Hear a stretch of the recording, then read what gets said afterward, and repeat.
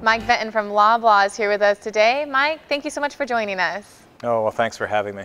How should suppliers be approaching Canadian retailers for the fourth quarter in terms of sales and promotions? Well, I think it's going to be an aggressive market in the fourth quarter. It's been a challenging year. Lots of competition in Canada, new entrants into the market. So there's certainly opportunity to do business, but it's going to be very competitive and aggressive. So we're always looking for good opportunities to drive more volume. How's your new position with Loblaw going?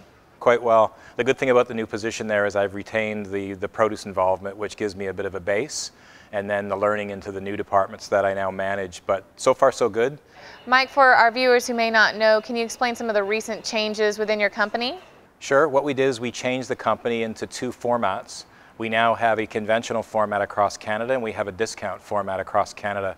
We've kept the produce as a central buying team, which I continue to be involved with.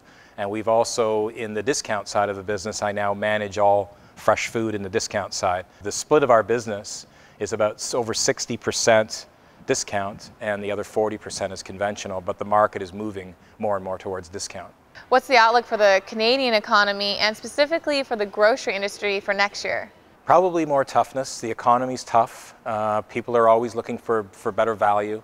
It's, as I said earlier, it's the move to more discount.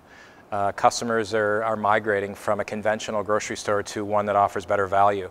So if you want to be in the conventional produce game anyways, you have to offer something superior in quality because everybody's driven towards best value. So we know that, and we just need to adjust our business to make sure we manage that well, because that's where the growth is in the market. When's your Thanksgiving? Our Thanksgiving is earlier than the U.S. The Thanksgiving Day for us is October 10th this year. It's a Monday. So we lead up to October 10th with a pretty significant sales week prior to that and leading into that weekend, which is a long weekend in Canada. What goes on with produce sales in Canada while suppliers focus on the traditional sales for Thanksgiving in the U.S.? It's actually an area that we need to be proactive in Canada, because what happens is the demand in the U.S. spikes up, similar to what happens in Canada during our Thanksgiving.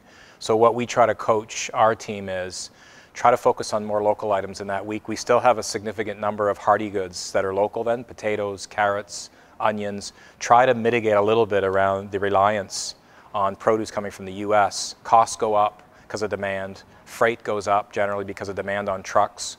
So we try to see if we can balance. It's the same comment though earlier around being proactive and making sure we plan these volumes and we don't catch some of our suppliers off guard with demands that they just can't handle when they're so busy servicing their U.S.